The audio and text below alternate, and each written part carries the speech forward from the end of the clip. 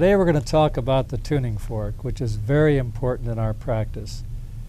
We use our tuning forks extensively, plus of course our audiometrics, and there are times when they don't agree. If they don't agree, it very often is the problem of the audiometrics rather than our tuning fork. Now, there was a time when tuning forks were used instead of doing audiometric examinations. The audiometer wasn't introduced until the 1920s. They were made possible by the use of the vacuum tube.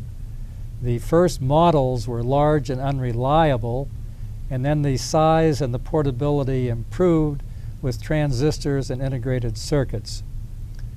There was no standardization of the audiometers. There was no national calibrations. The first national calibration was in 1951, and that was the ASA calibration. The first international was 1964, and that would have been the ISO, and then that was refined so that we have now the American National Standardization Institute, the ANSI. So prior to the introduction of the audiometers, the doctors used to do a hearing test with their voice and with the tuning fork. And I've seen them do it. When I first started in practice, there were a number of doctors doing just that, and they could do a pretty good audiometric examination using their voice and using the tuning fork. But let's start with a few bits of information that you have to know. If the patient hears the softest whisper, that means where you just move your lips, then the hearing loss is less than 15 decibels. If they hear a soft whisper, the loss is between 15 and 30 decibels. A soft medium whisper would be 35 to 40. A medium whisper is 50 and a loud whisper is 60. A low voice is 70, a shout is 90. Now let's demonstrate with Ann Williams, one of our audiologists. Let's demonstrate, and you'll be able to hear in my mic a soft whisper. So Ann, just repeat what I say. 2. Now you probably couldn't hear that on my microphone because I just moved my lips. So that means her hearing loss is less than 15 decibels. Now here is a soft whisper. 1. Here is a soft medium whisper. 1. Here is a medium whisper. 1. Here is a loud whisper. 7. 7. Here is a low voice. 4. 4. And here is a loud voice. 7. 7. Now once you do that, you've pretty well got the hearing localized. Now, if of course you got one good ear and one bad ear, then you've got to use your masker. Now this is the portable masker that we use in the office. You can use your audiometer for the same thing. Now, if Ann had bad hearing in the right ear and good hearing in the left ear, we would have to mask out the left ear. We would use white noise, so I would go to white noise on my audiometer, and I would always put it on maximum, 110 decibels. So let's say that we have a hearing loss in the right ear with good hearing in the left ear. Now I've got to mask out the good left ear. The masking you can see is pretty loud. So let's try it again. Now the masking, even this loud of masking, and this is at 110 decibels, even this level should not interfere with the hearing in her good ear. Bring it in gradually because it's pretty loud for the patient. 2. 2. 1. 1. 4. 4. So you can see that it's not going to interfere with her good ear. Now let's turn it off for just a minute.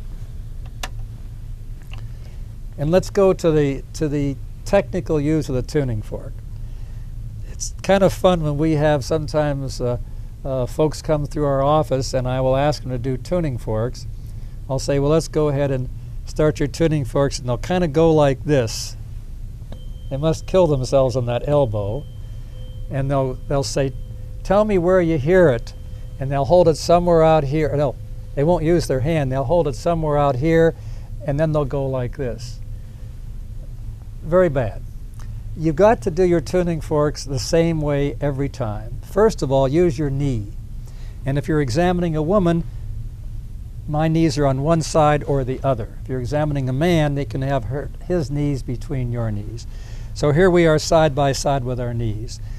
Let's assume that Anne has a 30 decibel loss in the right ear by air and 10 by bone. So she has or 15 by bone. She has a very moderate conductive loss in the right ear.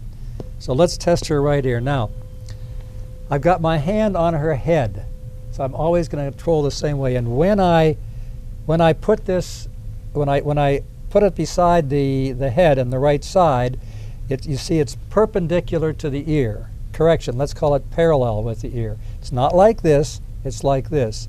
When I go to the back of the ear, I'm going to have my hand on her head. A surgeon doesn't operate with his hands flapping around. He always steadies his hand on the patient's head. Now remember that Anne has a 30 decibel loss by air and 15 by bone. Is it louder front or back?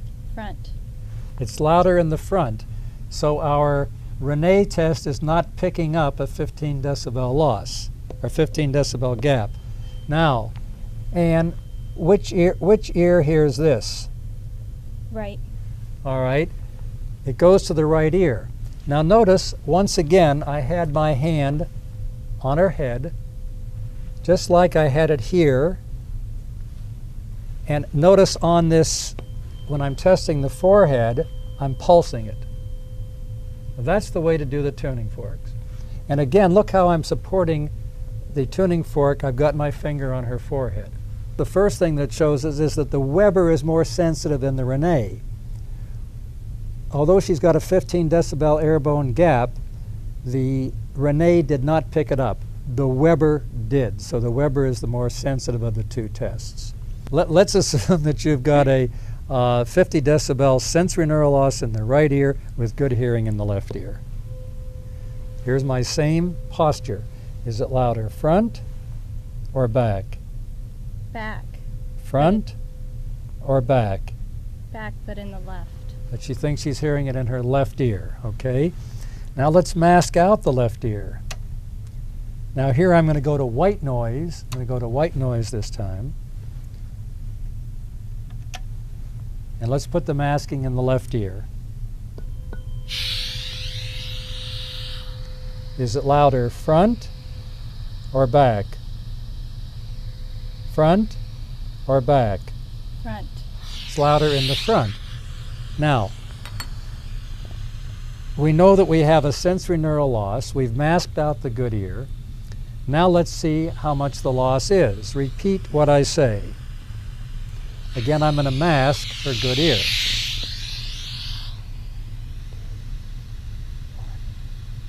3, 6, 6. 1. So that's a medium whisper, and that's what we called a 50 decibel loss. There are many patients on which I'll map out that audiogram and almost draw it exactly. I don't think quite as good as the men who use the tuning forks exclusively, but it's of great benefit. And I mark that on the chart before the audiologist does the test, so they know where to start testing. It saves a lot of time that way. And again, it'll tell us if there's something wrong. For example, you can have a very soft cartilage in the ear canal. So when you do your audiometrics, the canal collapses. It'll look like a conductive loss. But if my tuning forks have shown that it's not a conductive loss, then the audiologist will check again and probably put in a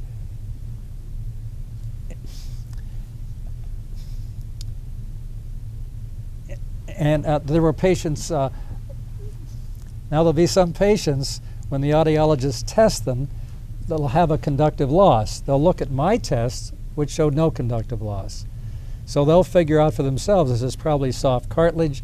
They'll put an insert in the ear and prevent the soft cartilage from collapsing the canal, and then they'll get the sensory neural hearing loss. So I hope that you'll all use your tuning forks, and again, two hands. One hand on the patient's head to steady it, the other hand using the tuning fork, and do them the same way every time. In the first test, we're about 1 inch from the ear. And of course, you pulse. Now, there's one more thing I'd like to talk about. There will be patients who will not have any hearing by air and not have any hearing by bone. Nothing. But if you will... Anne, is this very loud to you?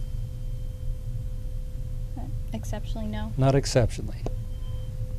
Show me your teeth. How about that? It's louder. It's much louder.